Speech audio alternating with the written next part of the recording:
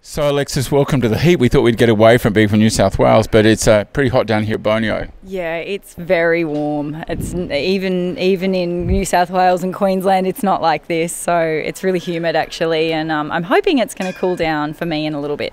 So Alexis is first on in the CDI-W with her beautiful fan who's about to bite me, Floreno. Floreno's 12 years old, a stallion, and you've had the ride for how long now? I've had the ride for 2 years, and he had come off a little bit of a break, and I've fallen in love with him. He's amazing. Really, really fortunate.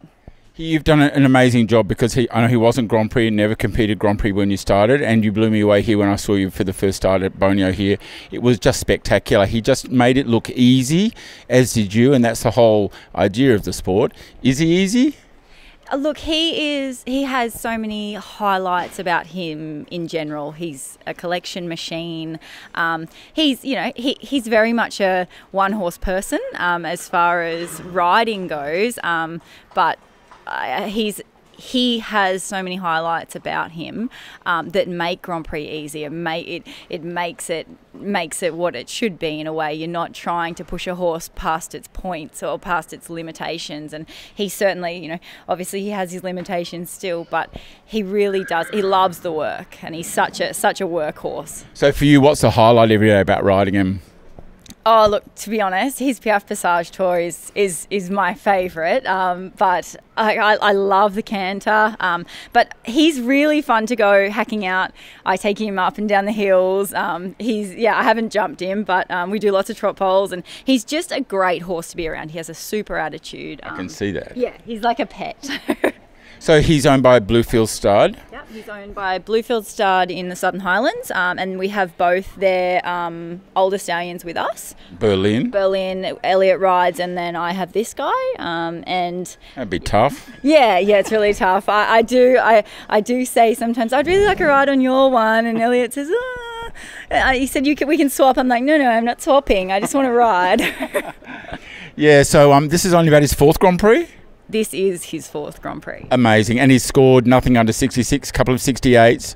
Incredible. And you're first on. Yeah, look, someone has to be. It's not that it puts me off, but someone has to be first, so it doesn't matter. Just going to blow them away, I say. Hopefully. Yeah. So the future for him, what are your plans this year? Because it's just new this year. It's going to be a big year for you, obviously. It's a big year, obviously with this comp, Wallinga, then Dresses with the Stars, CDI, and then there's another one in June down here. So, I think we'll just have a lot of fun while we're together, and I'll just see where it ends up. But I love him. I appreciate him every day I get to ride him. So you were extremely successful all the way through since you were a little kid, really, and then had that beautiful Wacker W. What a super horse he was for you. So with young riders coming up, you dream about this moment? I mean, it might be 40 degrees in here and like sweltering, but what's in the future for you, and what dreams do you have, and what would you say to young guys that are interested? I mean, did you ever think you'd be riding Grand Prix on such a super horse at such a young age? No, and I am fortunate. Like, I think this horse in particular is a once-in-a-lifetime horse. I am really lucky.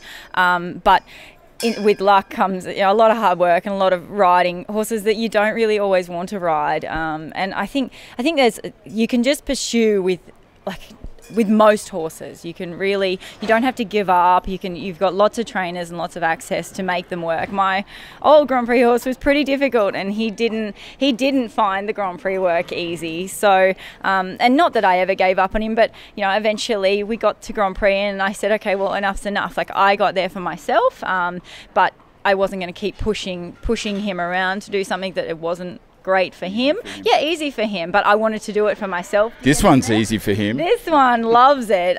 Yeah, he says I do. And he's quite a character, but I'm so lucky to have this horse. Like, I do appreciate that the owners entrust me with him. I hope that they're really happy with me riding him, because it is a two-way street. But he's awesome. He's great. So to young riders looking for the future? I think take every opportunity that you can with both hands and run with it. If you're offered a horse, just go with it. Run with what you're offered, and you make your own luck. Really, hard work is the key to everything. And unfortunately, if you think otherwise, I don't think you'll be in the industry very long. Thank you, Les. We hope 4:50, which is only an hour away, we should let you get ready. And to Floreno, thank you very much for your patience.